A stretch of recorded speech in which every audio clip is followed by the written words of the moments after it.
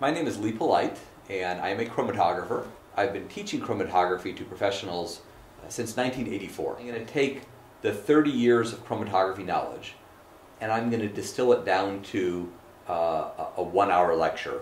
And in 1 hour, I could teach you what would have taken you 3 years or 5 years to learn on your own. So now it's time to talk about the real details of resolution. Now, a lot of people are afraid to get into this level of detail because they're afraid it's going to be too exotic or too difficult to understand. But the reality is, resolution is a very understandable concept. We have just to take it in small chunks. So remember what resolution is. Resolution means, can I separate two peaks? Can I separate one peak from the one next to it? It doesn't matter how many peaks are in the sample. Whether you have 2 peaks or 200 peaks, you still have to separate every peak from the one right next to it. So we call this separation resolution. In order to have resolution in gas chromatography, you need 3 things. Resolution is a function of capacity factor. We use the symbol little k or little k prime. It's a function of selectivity. We use the symbol alpha. And it's a function of efficiency. We use the symbol n for the number of theoretical plates.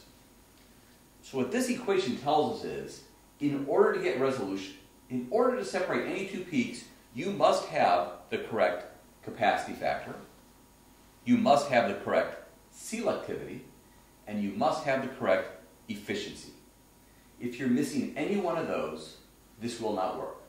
GC won't work, peaks will come off right on top of one another. But here's the great news.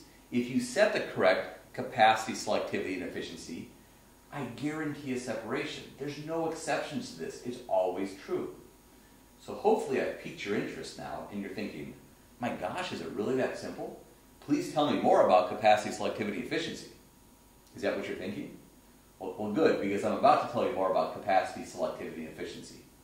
So let's start off with a set of rules. The first one is the rule for resolution. Resolution should be greater than or equal to 1.5.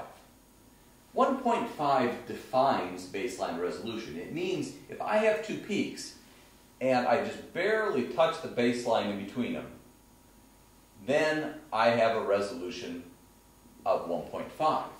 If your resolution is greater than 1.5, then you have empty space in between the peaks. That's not such a bad thing. In fact, that's a good thing. If you have a resolution of less than 1.5, then you have a valley. And we don't want that. We don't want a valley in between our peaks because we have not completed our task. Our job as separation scientists is to separate, is to resolve our peaks. So we want to have resolution of at least 1.5. So now the question is, how do I get there? How do I set these 3 terms correctly in order to achieve 1.5 resolution? So we just learned everything there is to know about resolution. I took you through the resolution equation. Remember, we have the 3 terms. We have the term for capacity factor, or retention factor. We have selectivity, alpha, and we have efficiency. Now let me show you a great tool that's available on the Chromedia website. And it's a fun tool because it allows us to take that concept of resolution and really to play with the terms and see how each term affects that ultimate goal of resolution. Remember, as separation scientists, the first and foremost step in any chromatographic system is to get resolution, is to get separation. So here's the resolution tool. Remember, our goal here is to have at least 1.5. So a resolution of 2.0, we see that the peaks are separated. We see that we can actually touch the baseline in between them. And I've achieved that separation by having selectivity of 1.2, capacity factor of 2, and efficiency of roughly 5,000. But let me show you that if you're missing any one of those terms, the separation does not work. So for instance, if I do not have the correct capacity factor, capacity factor is essentially the amount of time that your analytes interact with the stationary phase. That's the only thing going on in chromatography. If you get no interaction with the stationary phase, we get no separation. So if my capacity factor is 0, in other words, if my column temperature is so hot that all the analytes spend 100% of their time in the gas phase, and they do not interact with the liquid phase at all, I get a terrible separation. I get no separation. Let's say I go out and I buy the world's best column. Let's say I buy a column with 100,000 theoretical plates. I still get no separation. The peaks are very skinny, but they're not interacting with the stationary phase. So I need to have some capacity factor. I need some interaction with the column. So even a capacity factor of 1, which means the analyte spends as much time in the stationary phase as they do in the mobile phase, I can attain a separation if I have the correct parameters. So I need to have some capacity, some interaction with a column. Let's say I've got the world's greatest column, 100,000 theoretical plates. I've got a capacity factor of 5. I've got plenty of interaction with the column. But let's say that interaction is not the right interaction. So my selectivity is 1. Again, we'll see a very skinny peak, well retained, but no separation.